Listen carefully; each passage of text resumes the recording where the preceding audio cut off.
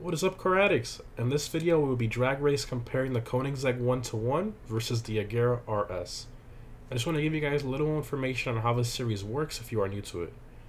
This comparison is held on a quarter-mile drag strip and a top-speed highway track.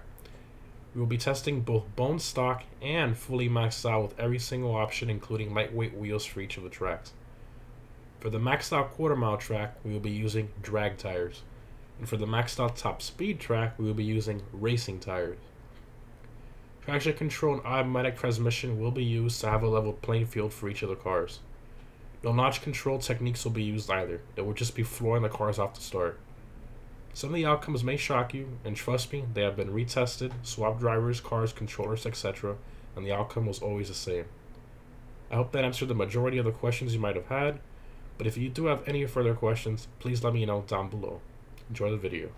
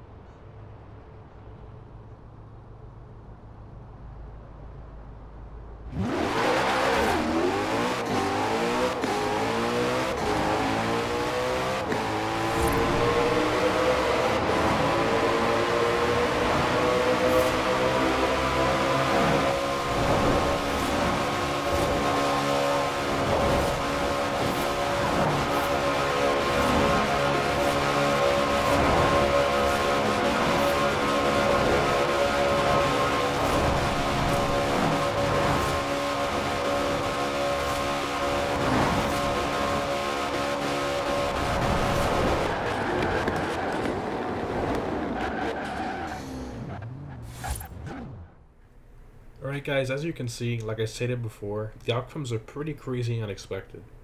Just to briefly explain some of the outcomes, the reason the Koenigsegg's top speeds are lower when they are maxed out is because after applying the transmission upgrade, they lose 7th gear for some reason.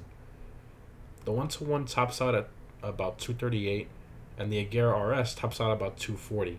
That's why the maxed out top speed when you saw the Agera RS1 is because it's pinned in 6th gear going 2 miles an hour faster. Hope this video helps in providing comparisons and also facts about what happens when you max these cars out. Hope this was entertaining. Thanks for watching, and I'll see you in the next one.